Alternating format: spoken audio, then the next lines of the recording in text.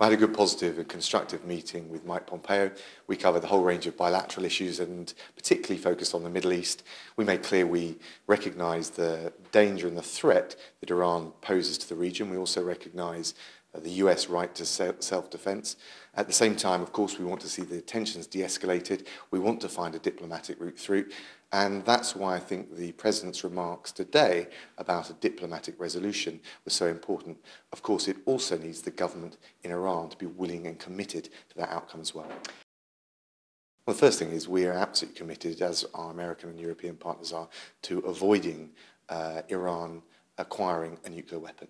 And we've obviously been committed to the JCPOA, but we've reached a point where non-compliance has been so acute in the most recent steps taken by Iran that obviously we're going to be looking very hard at what should happen next. We want to see Iran come back to full compliance, and we'll be looking at all measures, including potentially triggering the DRM. Well, there's an opportunity to build on this deal, but ultimately the objective is the most important thing, which is to avoid the risk of Iran seeking, let alone acquiring, a nuclear weapon.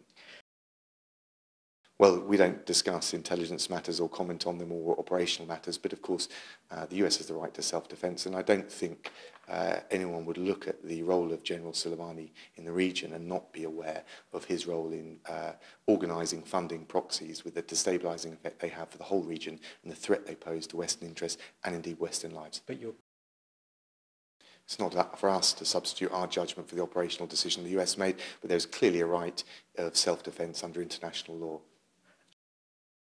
But there was a whole pattern of behaviour prior to that which showed Iran not complying with its obligations in relation to the nuclear issue, the destabilising activities that have been legion throughout the region.